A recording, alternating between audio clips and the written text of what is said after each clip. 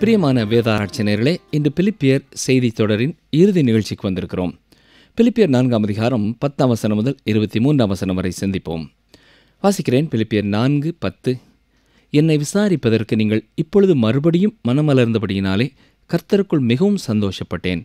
இப்படி செய்ய எண்ணம் கொண்டிருந்தீர்கள், சமயம் மாத்திரம் உங்களுக்கு நேரிடவில்லை. இந்த நிருபத்தை கற்றுக்கொள்ள துவங்கிய பொழுது இந்த நிருபம் நன்றி சொல்லி எழுதும் ஒரு நிருபம்தான் என்று நான் கூறினேன். என்றாலும் கிறிஸ்தவ வாழ்க்கையின் அனுபவத்தை குறித்தும் இந்த நிருபம் முழுவதிலும் அவர் எழுதியிருக்கிறார். இப்பொழுது பிலிப்பி சபை மக்கள் அவருக்கு கொடுத்து அனுப்பிய வெகுமதிகளுக்காக நன்றி கூறுகிறார். அப்போஸ்தலனாகிய பவுலோடு கூட சுமார் 2 ஆண்டுகள் பிலிப்பி சபை மக்கள் தொடர்பற்றவர்களாயிருந்தார்கள். எருசலேமிலே அவர் கைது செய்யப்பட்ட பின்னர் எங்கே சிறைச்சாலையில் இருக்கிறார் என்பது அவர்களுக்கு தெரியவில்லை. அடுத்த முறை அவர்கள் அவரை குறித்து கேள்விப்பட்ட பொழுது அவர் ரோமாபுரியிலே இருக்கிறார் என்பதை கேள்விப்பட்டார்கள். அவரோடு கூட தொடர்பு கொள்ள முடியாததை குறித்து வருத்தம் தெரிவித்தார்கள். அந்நாட்களிலே அவருக்கு அனுப்ப வேண்டிய உதவித் தொகைகளை அனுப்ப முடியவில்லையே என்று வருந்தினார்கள். அதற்கு பதிலாகத்தான் என்னை விசாரிப்பதற்கு இப்பொழுது மறுபடியும் மனவளர்ந்தபடினாலே கர்த்தருக்குள் மிகவும் சந்தோஷப்பட்டேன். இப்படி செய்ய எண்ணம் கொண்டிருந்தீர்கள், சமயம் மாத்திரம் உங்களுக்கு நேரிடவில்லை என்று எழுதுகிறார்.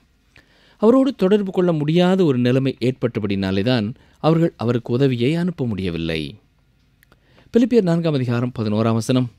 என் குறைச்சலினால் நான் இப்படி சொல்லுகிறதில்லை, ஏனெனில் நான் எந்த நிலைமையில் இருந்தாலும் மனரம்யமாயிருக்க கற்றுக்கொண்டேன். எந்த காலகட்டத்திலேயும் பவுல் தன்னுடைய தேவை குறித்து சொல்லி என்னை தாங்குங்கள் என்று அவர் கேட்டுக்கொள்ளவில்லை. எந்த நிலைமையிலே இருந்தாலும் மனரம்யமாயிருக்க அவர் கற்றுக்கொண்டிருந்தார். சிறையில் இருந்தாலும் சரி, சிறைக்கு வெளியே இருந்தாலும் சரி. நம்மிலே பலருடைய நிலைமை என்ன? எல்லா காரியங்களும் ஒழுங்கும் கர்வமாக சென்று கொண்டிருக்கும் என்றால் நாம் திருப்தி உள்ளவர்களாக இருப்போம். நாம் நினைத்தது போல காரியங்கள் நடைபெறாவிட்டால், அல்லது நாம் நினையாத காரியங்கள் நம்முடைய வீட்டிலோ நம்முடைய வாழ்க்கையிலேயோ நடைபெற்றுவிட்டால் எல்லா சமாதானத்தையும் சந்தோஷத்தையும் இழந்து போய்விடுகிறோம். அதன் பொருள் என்ன? நம்முடைய வாழ்க்கையிலே திருப்திக்காக இந்த உலகத்தின் காரியங்களையே சார்ந்தவர்களாக இருக்கிறோம். ஆனால் நம் ஒவ்வொருவருடைய வாழ்க்கையிலேயும் எந்த நிலைமையிலே நாம் வைக்கப்பட்டிருந்தாலும் திருப்தியோடு இருக்க அறிந்தவர்களாக இருக்க வேண்டும். பழைய ஏற்பாட்டிலே ஒரு பெண்ணை உங்களுக்கு நினைவுபடுத்த விரும்புகிறேன். சூனேம் என்ற ஊரிலே இருந்த அருமையான ஒரு பெண்மணி. அவளுடைய பெயர் கூட வேத புஸ்தகத்திலே குறிக்கப்படவில்லை. 2 ராஜாக்கள் 4 அதிகாரத்திலே இந்த சரித்திரத்தை வாசிக்கிறோம். எலிசா தீர்க்கதரிசி இந்த பெண் இருந்த சூனேம் ஊருக்கு சென்ற பொழுது அவருடைய ஊழியத்தை இந்த பெண்மணி கூர்ந்து கவனித்தாள். அவர் தொடர்ந்து அங்கே தங்கியிருந்து அந்த ஊரிலே பணி செய்ய வாஞ்சித்து கணவனுடைய உதவியோடு கூட மேல் வீட்டிலே ஊழியக்காரர் வந்தால் தங்குவதற்கென ஒரு அருமையான அறையை கட்டினாள். பல முறை வந்து தங்கியிருந்தாலும் கைமாறாக தான் எதையுமே செய்ய முடியவில்லை என்ற எண்ணம் திடீரென்று ஒரு நாள் எலிசா தீர்க்கதரிசிக்கு வந்தது. அப்பொழுது தீர்க்கதரிசி அவளை பார்த்து, உனக்காக நான் என்ன செய்ய வேண்டும்? ராஜாவிடத்திலாவது சேனாபதியிடத்திலாவது நான் பேச வேண்டிய காரியம் ஏதாவது உண்டா என்று கேட்டார். அப்பொழுது அவள் சொன்ன பதில் என்ன தெரியுமா? என் ஜனத்தின் நடுவே நான் சுகமாய் குடியிருக்கிறேன் என்றாள். இந்த வாக்கியத்தில் என்ன தெரிகிறது? தேவன் தன்னை வைத்திருந்த நிலைமையிலே திருப்தியோடு வாழ்ந்து கொண்டு வந்தாள். ஆனால் உண்மையில் அவளுடைய நிலைமை என்ன தெரியுமா? அவளுக்கு குழந்தை பாக்கியம் இல்லை. என்றாலும் அதை குறித்து எப்பொழுதும் எண்ணிக்கொண்டு அழுது புலம்பிக் கொண்டு இல்லாமல் கர்த்தர் தன்னை வைத்த நிலைமையிலே திருப்தி உள்ளவளாய் காணப்பட்டாள். மட்டுமல்ல, தனக்கு தேவன் கொடுத்திருந்த செல்வங்களை ஊழியக்காரருக்கென்று அறை வீட்டை கட்டி கொடுக்கவும், அவர் அங்கு வரும்பொழுதெல்லாம் அவருக்கு ஆகாரம் படைக்கவும் தன்னை அர்ப்பணித்து வாழ்ந்தாள். பிரியமான சகோதரனை சகோதரியே, நாம் விரும்பும் எல்லாவற்றையும் இந்த உலகத்திலே பெற்றுக்கொள்ளாதவர்களாயிருந்தாலும் கர்த்தர் நம்மை வைத்திருக்கிற நிலைமையை குறித்து மனரம்யமாய் இருக்கும் பொழுது எல்லாரும் கர்த்தரை அறிந்து கொள்ள வேண்டுமென்ற வாஞ்சை உள்ளவர்களாக கர்த்தருடைய ஊழியத்திலே கரம் கொடுக்கிறவர்களாக இருக்கும் பொழுது அது மிகப்பெரிய ஒரு மன திருப்தியை கொடுக்கிறது. அப்போஸ்தலனாகிய பவுலும் வாழ்ந்திருக்கும் எனக்கு தெரியும், தாழ்ந்திருக்கும் எனக்கு தெரியும், எந்த நிலைமையில் இருந்தாலும் நான் மன ரம்யமாயிருக்க கற்றுக்கொண்டிருக்கிறேன் என்கிறார். பிலிப்பியர் 4 அதிகாரம் 12. தாழ்ந்திருக்கும் எனக்கு தெரியும், வாழ்ந்திருக்கும் எனக்கு தெரியும், எவ்விடத்திலும் எல்லாவற்றிலும் திருப்தியாயிருக்கவும் பட்டினியாயிருக்கவும் பரிபூர்ணமடையவும் குறைபடவும் போதிக்கப்பட்டேன். இதன் பொருள் என்ன?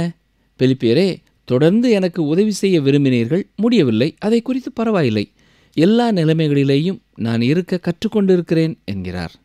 இன்றைக்கும் சில ஊழியர்கள் சில காலகட்டங்களிலே மிக மிக திருப்தியான சூழ்நிலையிலே வாழுகிறார்கள். சில வேளைகளிலே குறைவுபட்டவர்களாக, வழக்கமாக அவர்கள் பெற்றுக்கொள்கிற உதவித் தொகைகளிலே மிக குறைவாக பெற்றுக்கொள்கிறவர்களும் உண்டு. சில ஊழியர்கள் மிக அதிகமான செல்வத்திலே வாழ்ந்துவிட்டு குறைவுபடும் பொழுது வாழ கற்றுக்கொண்டவர்களாக இல்லாமல் இருப்பதனால் ஊழியத்திற்கென்று கொடுக்கப்படும் உதவிகளையும் தங்களுடைய தனிப்பட்ட வாழ்வுக்கென்று எடுத்து விடுகிறார்கள். இப்படிப்பட்ட காரியத்திலே தான் கர்த்தருடைய ஊழியர்கள் ஜாக்கிரதையாயிருக்க வேண்டும். டாக்டர் ஹேரி ஐன்சைட் என்னும் ஊழியர் வருடத்திற்கு ஒரு முறை கிராண்ட் ராபிட்ஸ் என்னும் இடத்திலே சிறந்த கூட்டம் நடத்தும்படியாக கடந்து செல்வாராம். இதை வருடந்தோறும் ஒழுங்கு செய்வது மெல்ட்ரோடர் என்பவர். ஒரு காலத்தில் இவர் ஒரு பெரிய குடிகாரராக இருந்தவர். ஆனால் கேம்பல் மார்கனுடைய ஊழியத்தின் மூலமாய் இவர் ஆண்டவராய் இயேசு கிறிஸ்துவை தன்னுடைய சொந்த இரட்சகராக ஏற்றுக்கொண்டவராகி குடிப்பழக்கத்திலிருந்தும் விடுதலை பெற்றவரானார். எனவே இவர் ஆண்டவராய் இயேசு கிறிஸ்துவை ஏற்றுக்கொண்ட பின்னர் தன்னைப் போல குடிப்பழக்கத்திற்கு அடிமையாயிருக்கிற சகோதரர்கள் மத்தியிலே சிறப்பான பணி செய்து கொண்டிருந்தார். இந்த மெல் ட்ரேடரின் ஊழியத்தின் மூலமாக கர்த்தருக்குள் கடந்து வந்த குடிப்பழக்கத்திலிருந்து விடுதலை பெற்ற ஒரு சகோதரர் ஒரு பெரிய தங்கும் விடுதிக்கு சொந்தக்காரராக இருந்தார். எனவே மறுமுறை டாக்டர் ஹென்றி ஐன்சைட் ஊழியத்திற்கு வரும்பொழுது அந்த பெரிய விடுதியிலே உள்ள சிறந்த அறையிலே தங்கும்படியாய் ஊழியரை அழைத்து சென்றார். இந்த விடுதியின் சொந்தக்காரரை குறித்து அறியாத கேம்பல் மார்கன், சகோதரரே, நான் சாதாரண ஊழியக்காரன், எனக்கு இவ்வளவு செல்வச் செழிப்பான வசதியான அறை தேவையில்லையே, சாதாரண ஒரு படுக்கையும் ஒரு விளக்கும் ஒரு மேஜையும் ஒரு நாற்காலியும் இருந்தால் எனக்கு போதுமே என்று கூறினார். அதற்கு மெல்ட்ரோடர் சொன்ன பதில் என்ன தெரியுமா? இந்த இடத்திலே நீங்கள் தங்குவதனாலே எனக்கோ என்னுடைய ஊழிய ஸ்தாபனத்திற்கோ எந்த அதிகப்படியான செலவும் இல்லை. ஏனென்றால் இந்த விடுதிக்கு சொந்தக்காரர் ஆண்டவராய் இயேசு கிறிஸ்துவை இரட்சகராக ஏற்றுக்கொண்ட ஒரு சகோதரன். எனவே இந்த கூட்டத்திற்கு வரும் நீங்கள் இங்கே தங்க வேண்டும் என்று அவர் கேட்டுக்கொண்டதின் பேரிலே தான் இந்த வசதியான அறை உங்களுக்கு கொடுக்கப்படுகிறது. அப்போஸ்தலனாகிய பவுலை போல வாழ்ந்திருக்கவும் இந்த வாரத்திலே நீங்கள் கற்றுக்கொள்ளுங்கள் என்று கூறினாராம். எத்தனையோ ஊழியக்காரருடைய வாழ்க்கையிலே இது உண்மையான அனுபவம். பிரியமானவர்களே, பிலிப்பியர் 4:13 என்னை பலப்படுத்துகிற கிறிஸ்துவினாலே எல்லாவற்றையும் செய்ய எனக்கு பலன் உண்டு. எல்லாவற்றையும் செய்ய எனக்கு பலன் உண்டு என்று சொல்லும் பொழுது நான் எந்த மாடியிலிருந்தும் குதிக்கலாம் என்பது பொருள் அல்ல. நம்முடைய வாழ்க்கையிலே கர்த்தருடைய சித்தத்திற்குள்ளே எல்லாவற்றையும் செய்ய நமக்கு பலன் உண்டு. நீங்கள் எந்தெந்த காரியங்களை செய்ய வேண்டும் என்று தேவன் திட்டமிட்டிருக்கிறாரோ அதற்கான வல்லமையை அவரே உங்களுக்கு தருவார். புதிய ஒரு பொறுப்பை எடுத்திருக்கிறீர்களா? இதை எப்படி நான் நிறைவேற்றப் போகிறேன் என்று கலங்குகிறீர்களா? கலங்காதிருங்கள். பொறுப்பை கொடுத்த கர்த்தர் அதற்கான ஞானத்தையும் பலனையும் கிருபையையும் உங்களுக்கு தருவார். எந்த வரத்தை அவர் உங்களுக்கு கொடுத்திருந்தாலும் அதை பயன்படுத்த தேவையான வல்லமையை அவரே உங்களுக்கு தந்தருள்வார். ஒரு விசுவாசியினுடைய வாழ்க்கையிலே பரிசுத்த ஆவியானுடைய செயல்பாடே அந்த வரமாகும். கிறிஸ்துவுக்குள்ளே நீங்கள் செயல்படும் வரைக்கும் அதற்கான வல்லமை உங்களுக்கு உண்டு. சென்னையிலிருந்து கன்னியாகுமரிக்கு செல்லும் ரயில் ஒவ்வொரு நாளும் நூற்றுக்கணக்கான பயணிகளை கன்னியாகுமரி ரயில் நிலையத்திலே இறக்கி விடுகிறது. இந்தியாவின் பல பகுதிகளிலிருந்து கன்னியாகுமரியை பார்க்க வருகிற ஏராளமானோர் அங்கே இறங்கி கடற்கரைக்கு செல்கிறார்கள். இந்த ரயிலால் சிந்திக்க முடியும் என்றால் தான் செய்கிற இந்த பெரிய சேவையை குறித்து மிக அதிகமாக அது மகிழ்ச்சி அடையும். அது மட்டுமல்ல, இப்படி சிந்திக்கக்கூடிய ரயிலாக அது இருந்து நான் எத்தனையோ தடவை எத்தனையோ ஆண்டுகளாக கன்னியாகுமரி ரயில் நிலையம் வந்து சேருகிறேன், கடற்கரைக்கு செல்லத்தான் பலர் வருகிறார்கள், நானும் கடற்கரைக்கு போய் அவர்கள் பார்க்கிறதை பார்க்க வேண்டும் என்று அது நினைக்கும் என்றால், அது எண்ணி துணிந்து தண்டவாளத்தை விட்டு இறங்கும் என்றால் அடுத்த வினாடியே அந்த ரயிலால் எதையுமே செய்ய முடியாததாகிறது. அது செயலிழந்து விடுகிறது. அதே போலத்தான் பிரியமானவர்களே, கர்த்தர் நம்மை வைத்திருக்கிற வட்டத்திற்குள்ளே, கர்த்தர் நமக்கு கொடுத்திருக்கிற பொறுப்புகளிலே அவருக்குள் நாம் செய்ய, அவர் எதிர்பார்க்கிற எல்லா காரியங்களையும் செய்ய அவரே நமக்கு பலனாயிருக்கிறார். அதுபோலவே தேவன் நம்மை வைத்திருக்கிற உயர்வான கிருபையின் நிலைமையிலிருந்து நம்முடைய சொந்த விருப்பத்தினாலே, சரியான ஐக்கியம் இல்லாததினாலோ, தேவனுடைய சித்தத்தை மீறி பாவம் செய்யும் பொழுது தண்டவாளத்தை விட்டு இறங்கிய கன்னியாகுமரி விரைவு வண்டியைப் போலத்தான் இருப்போம். ஆனால் தண்டவாளத்திலேயே நாம் நிலைத்திருப்போம் என்றால் எல்லாவற்றையும் செய்ய நமக்கு பலன் உண்டு. யோவான் 15:7 இயேசு கூறும்பொழுது இதைத்தான் கூறினார். நீங்கள் என்னிலும் என் வார்த்தைகள் உங்களிலும் நிலைத்திருந்தால் நீங்கள் கேட்டுக்கொள்வது எதுவோ அது உங்களுக்கு செய்யப்படும். பிரியமானவர்களே, நாம் ஒவ்வொருவரும் கர்த்தருடைய சித்தத்திலே நிலைத்திருக்க வேண்டியது மிக மிக அவசியமானது. அவருடைய சித்தம் எப்படி தீர்மானிக்கப்படுகிறது? அவருடைய வேத வசனங்களை அறிந்து கொள்ளும் நாம் அவருடைய சித்தத்தை அறிந்து கொள்கிறவர்களாக இருக்கிறோம். சிலர் என்ன நினைக்கிறார்கள்? சில மாதங்கள் மட்டும் வேத வசனத்தை நான் கற்றுக்கொண்டால் என்னுடைய எல்லா பிரச்சனைகளுக்கும் தீர்வு வந்துவிடும் என்று எண்ணுகிறோம். இல்லை பிரியமானவர்களே, அது உங்கள் பிரச்சனைகளுக்கு தீர்வு அல்ல. சில மாதங்கள் நடத்தப்படும் வேத பாட வகுப்பிற்கு செல்வதற்கான பணத்தை செலுத்திய ஒரு குடும்பத்தை ஊழியர் ஒருவர் சந்தித்தார். அப்பொழுது அவர், இங்கே நான் படிப்பதனாலே என்னுடைய வாழ்க்கையே புரட்சிகரமாக மாறப்போகிறது என்று கூறிக்கொண்டிருந்தார். ஊழியரும், அப்படியா, உங்களுக்கு அது பயனளித்தால் நல்லதுதான் என்று கடந்து சென்று விட்டார். சில மாதங்கள் கழித்து மீண்டுமாக அதே சகோதரனை சந்தித்த பொழுது, இப்பொழுது எப்படி உங்கள் குடும்பம் இருக்கிறது, உங்கள் குடும்ப வாழ்க்கை எப்படி இருக்கிறது என்று கேட்டபொழுது, ஐயா, அது பழைய நிலைமையிலே தான் இருக்கிறது. அந்த குறுகிய கால கல்வி எனக்கு உதவி செய்யும் என்று எண்ணினேன், அது எனக்கு உதவி செய்யவில்லை என்று வருத்தப்பட்டாராம். அப்பொழுது ஊழியர் கொடுத்த ஆலோசனை என்ன தெரியுமா?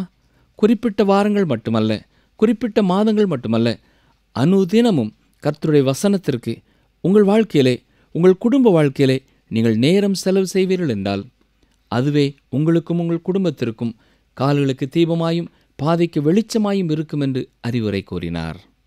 நிகழ்ச்சி கேட்டுக்கொண்டிருக்கிற அருமையானவர்களே, உங்கள் தனிப்பட்ட வாழ்க்கையிலே, உங்கள் குடும்பத்திலே, நீங்கள் வேலை செய்யும் இடத்திலே உள்ள பிரச்சனைகளுக்கு தீர்வு காண்பதற்கு நீங்கள் பல முயற்சிகளை எடுத்துக்கொண்டு இருக்கலாம். ஆனால் கர்த்தருடைய வேதத்தை வாசிக்கவும், அதை தியானிக்கவும், கற்றுக்கொள்ளவும் ஒவ்வொரு நாளும் நீங்கள் எவ்வளவு நேரம் செலவு செய்கிறீர்கள் என்பதே மிக மிக முக்கியமானது. இதுவரை நான் வேதத்தை முறையாக வாசித்ததில்லை என்று நீங்கள் சொல்வீர்கள் என்றால், வேத வாசிப்பு அட்டவணை வழங்கப்படுகிறது. அதில் ஒன்றை நீங்கள் பயன்படுத்தி வேதத்தை முறையாக வாசிக்க தீர்மானம் செய்யுங்கள். ஆதியாகமத்தை வாசித்தால் போதும் என்று எண்ணிவிடாதீர்கள், அல்லது மத்தேயு எழுதின சுவிசேஷத்தை மட்டும் வாசித்தால் எனக்கு போதும் என்று நிறுத்தி விடாதீர்கள். அவை தவிர இன்னமும் 64 புத்தகங்கள் வேதத்திலே உண்டு. அவை எல்லாவற்றையும் நீங்கள் வாசிக்க வாசிக்க உங்கள் வாழ்க்கைக்கான தேவனுடைய முழு சித்தத்தையும் நீங்கள் புரிந்து கொள்ள முடியும். நீங்கள் செயல்படக்கூடிய ஒரு அடித்தளம் உங்களுக்கு இருக்கும். ஒரு அடிப்படை வாழ்க்கை உங்களுக்கு இருக்கும். உங்கள் வாழ்க்கையிலே சந்தோஷம் இருக்கும், சமாதானம் இருக்கும்.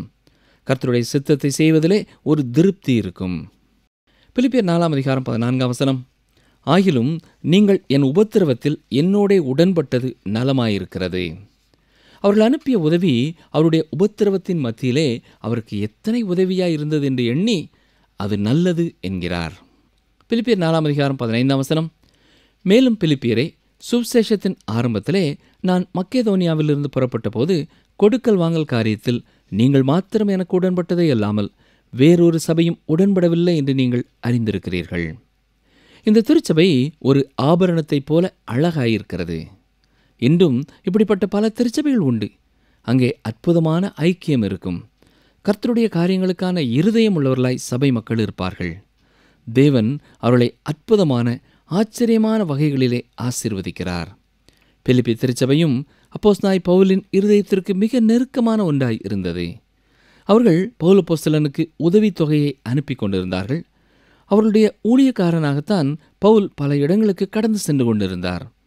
அப்போஸ்தலனாகிய பவுலை உங்கள் திருச்சபையின் ஊழியக்காரராக தூரமான இடங்களுக்கு, கர்த்தரை அறியாத இடங்களுக்கு அனுப்பக்கூடிய வாய்ப்பு கிடைக்கும் என்றால் அது எத்தனை பெரிய ஒரு சிலாக்கியம் இல்லையா? பல திருச்சபைகளிலே ஆளுகை குழுவிலே இருப்பவர்களுக்கு இந்த தூர தரிசனம் இல்லாதபடினாலே லட்சக்கணக்கான பணத்தை வங்கியிலே வைத்துக்கொண்டு என்ன செய்ய என்று தெரியாமல் திகைத்து கொண்டிருக்கிறார்கள். என்னை கேட்டுக்கொண்டிருக்கிற அருமையான சகோதரனே, சகோதரியே, நீங்கள் ஒருவேளை உங்கள் திருச்சபையிலே பொறுப்பிலே இருக்கும் ஒருவராய் இருப்பீர்கள் என்றால் உங்கள் திருச்சபையிலிருந்து எத்தனை ஊழியக்காரர்களை கர்த்தருடைய ஊழியத்தை செய்யும்படியாய் அனுப்பியிருக்கிறீர்கள்? இதை குறித்து நீங்கள் சிந்தித்து செயல்பட இயேசுவின் நாமத்தினாலே உங்களை நினைப்பூட்டுகிறேன். இன்றைக்கும் குடும்பமாய் திருச்சபையாக டிரான்ஸ்வல் ரேடியோ ஊழியக்காரர்களை தாங்குகிற பல விசுவாசிகளை, குடும்பங்களை, திருச்சபைகளை கர்த்தர் எழுப்பி வருகிறார். ஏன் அவர்கள் தாங்குகிறார்கள்? கர்த்தருடைய வசனங்கள் அவர் அனுப்பிய நோக்கத்தை நிறைவேற்றி திரும்புகிறது. ஆத்தும பாரமுள்ள விசுவாசிகளால் செயல்படாமல் அமைதியாயிருக்க முடியாது. பிலிப்பி சபையைப் போல செயல்படுகிற ஒவ்வொரு திருச்சபைகளுக்காகவும் கர்த்தரை துதிக்கிறோம். உங்கள் திருச்சபையும் அப்படிப்பட்ட ஒரு திருச்சபையாய் மாற கர்த்தர் உங்களுக்கும் கிருபை செய்வாராக. அந்த வசனத்தை நன்றாக கவனியுங்கள். நீங்கள் மாத்திரம் எனக்கு உடன்பட்டதை அல்லாமல் வேறொரு சபையும் உடன்படவில்லை. அந்நாட்களிலே எத்தனையோ சபைகள் இருந்தன.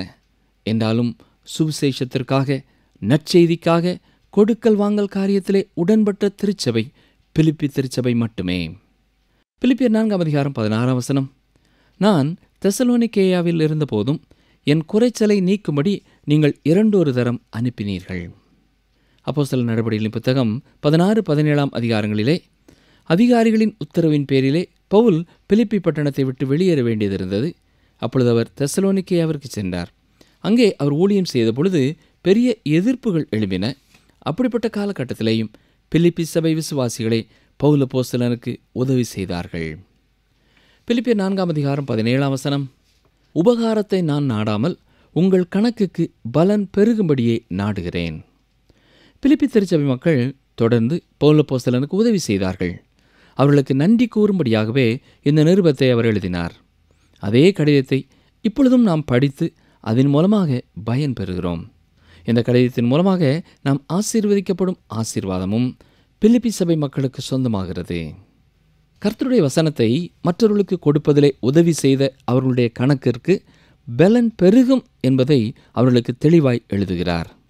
மத்தேயு எழுதின சுவிசேஷம் 10 கடைசி வசனத்திலேயும் மற்றவர்களுக்கு சுவிசேஷத்தை பிரசங்கிப்பதை குறித்து இயேசு சொல்லும் பொழுது 40 உங்களை ஏற்றுக்கொள்கிறவன் என்னை ஏற்றுக்கொள்கிறான் என்று தனது சீஷர்களிடத்திலே கூறினார்.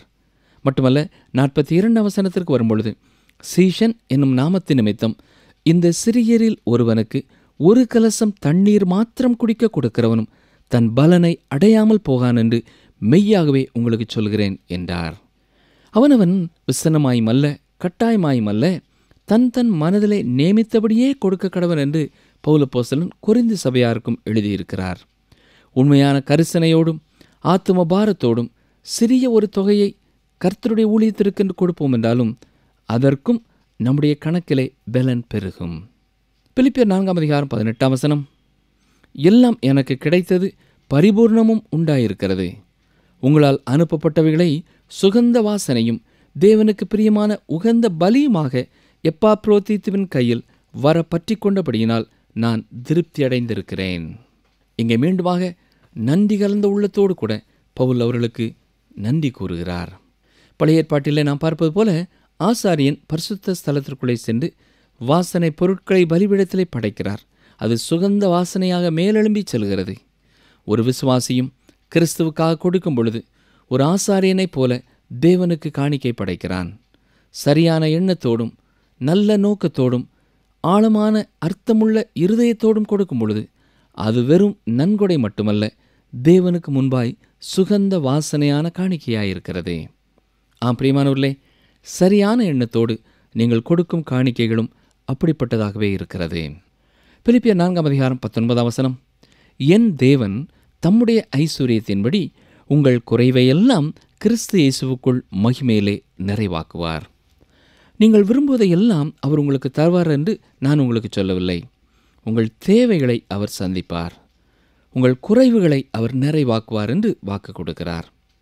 வசனம் 20 நம்முடைய பிதாவாகிய தேவனானவருக்கு என்றென்றைக்கும் மகிமை உண்டாவதாக. ஆமேன். பிரியமானவர்களே, தேவனே சகல கனத்தையும் மகிமையையும் பெற்றுக்கொள்ளத்தக்கவராயிருக்கிறார்.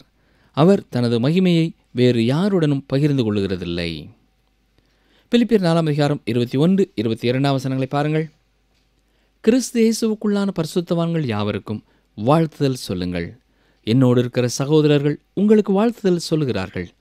பரிசுத்தவான்கள் அனைவரும், விசேஷமாக ராயனுடைய அரண்மனையில் உள்ளவர்களும் உங்களுக்கு வாழ்த்துதல் சொல்லுகிறார்கள். இந்த வசனங்களிலே சபையில் உள்ள ஒவ்வொருவருக்கும் குறிப்பாக வாழ்த்துதல் சொல்லுகிறார். மேலும் ராயனுடைய அரண்மனையிலே தன்னோடு இருக்கிற புதிய விசுவாசிகளும் பிலிப்பி சபை மக்களுக்கு வாழ்த்துதல் சொல்லுகிறார்கள் என்கிறார். இந்த புதிய விசுவாசிகளையும் பிலிப்பி சபை மக்கள் நினைத்து ஜெபிக்க கடமைப்பட்டிருக்கிறார்கள். 23 நம்முடைய கர்த்தராகிய இயேசு கிறிஸ்துவினுடைய கிருபை உங்கள் அனைவரோடும் கூட இருப்பதாக. ஆமேன். ஒரு அருமையான ஆசீர்வாதத்தோடு கூட தனது கடிதத்தை நிறைவு செய்கிறார். ஜெபிப்போமா.